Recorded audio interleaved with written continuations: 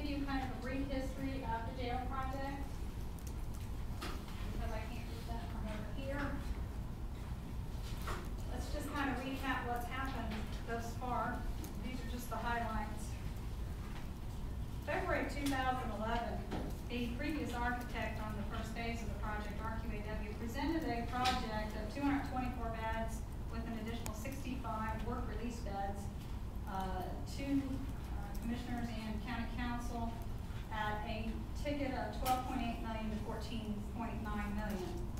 I wasn't here at the time, but my understanding has been that county council felt that that was too much money to spend on the project, and they were not comfortable with it. They asked then that that project be cut back and scaled back. At that point in June of 2011, RQAW then took out the work release component of it and skinnied it down to 200 beds at a price of $9.8 to $14.9 on the high side.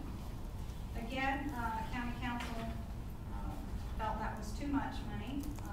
They were not comfortable with that dollar figure, and RQAW then came back with a modified design. It was a much reduced, scaled back version of 120 beds, and that price ticket was up to $9.3 million.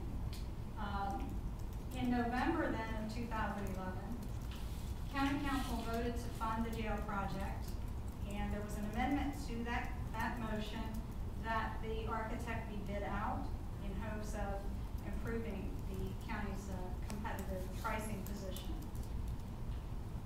Then again, February of this year, Council did appropriate $72,000 toward the project. That was to hire a construction manager, do some soil work, and review how their various finance options through Lombard.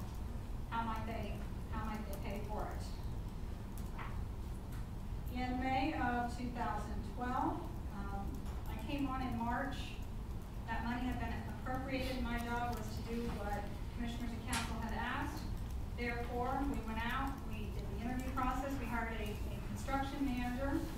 We continued to evaluate the soil conditions, and we continued to work with Lombard. At that point, somewhere in there, we also gave an update we've been giving updates to commissioners and to county council as well. In June then, July, I think actually is the right date. I put June, I think that should be July of 2012. After rigorous interviews with architects and with the assistance of the construction manager, the commissioners made a decision to hire Rosser International as the architect for the remainder of the project. And that concluded the contract with RQAW, and then we started the process with Rosser. August of this year, council advanced $350,000 to the commissioners for this project to continue to pay for the services, the soil borings, surveys, work that needed to be completed to keep the project moving. The commissioners then recently approved the schematic design, which is required under the contract. Each phase of the project has to be approved by the commissioners before the architect gets paid, and that was just done here in November. So that's where things stand. If you would go to the next slide, Brad.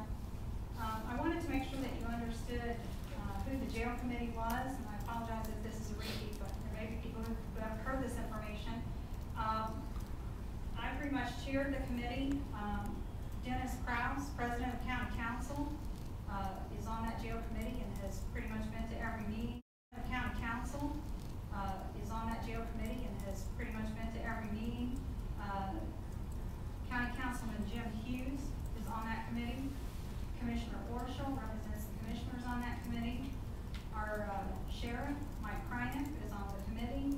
His chief deputy, David Lusby, and his jail commander, David Hall. And county prosecutor's office was represented by Brian Messmore. And the JCAP program, the Jail Chemical Addiction Program, was represented by Siobhan Melbauer, who runs that program, the women's piece of that program. Eric Hartman, who's here with us tonight as well, is our facilities director, and he was there and has been a part of this project. Clearly, we have to understand all of the mechanical components to this as well. And then, of course, we have Mark and Allen from Rosser, Brad Roman, and Jeff Linus from Maxwell. So that's the committee.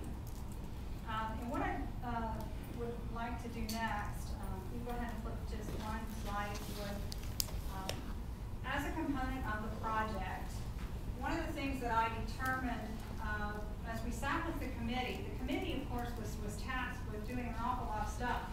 Some of the things that the committee has had to do is, first and foremost, we selected an architect and went through that process, but the committee also took it upon themselves to go out and venture out and see other jails in the surrounding areas, to see what other jails were doing, how are they handling their overcrowding, what types of jails are out there, what our options were. And almost I believe everybody from the committee made it to those jail visits. And we also discussed and evaluated what our actual needs were. There was a lot of debate, a lot of discussion. It's a very diverse group.